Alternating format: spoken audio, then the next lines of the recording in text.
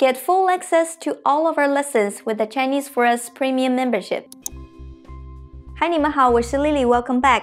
In Topic 1, we learned how to say our nationality, and we used 4 new characters.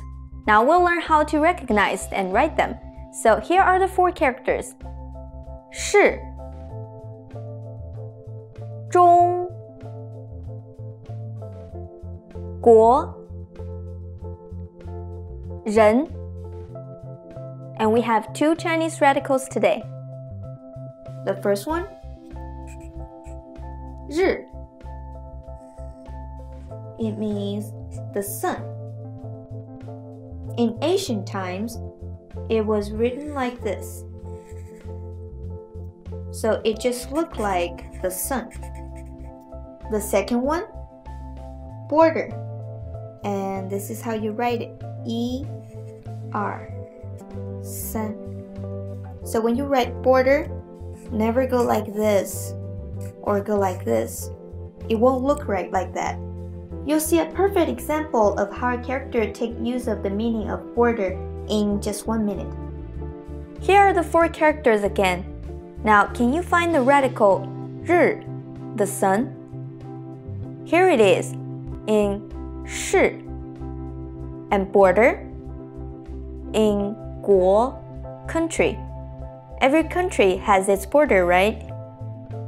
You're probably wondering how 是 to be has anything to do with 日 the sun. It's because characters were created a very long time ago and some of their meanings have changed. So not every character's meaning is related to its radicals anymore. And now we'll learn how to memorize the characters in a better way.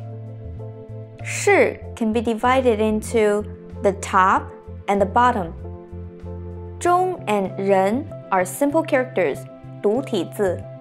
In ancient times, people wrote 人 this way, just like a person with their arms down.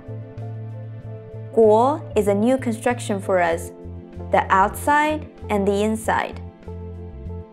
And our last step will be writing them. So we start from the first one. 是 1, 2, 3, 4, 5, 6, 7, 8, 9 9画 9 strokes. Second one 1, 2, 3, 4 4画 4 strokes. And 国 1, 2, 3, 4 5, 6, 7, 8 8画 8 strokes. And the last one, very easy, 1, 2 strokes. So that's all of the characters for this lesson. Don't forget to do the quizzes. You'll find yourself reading and writing the characters so much easier.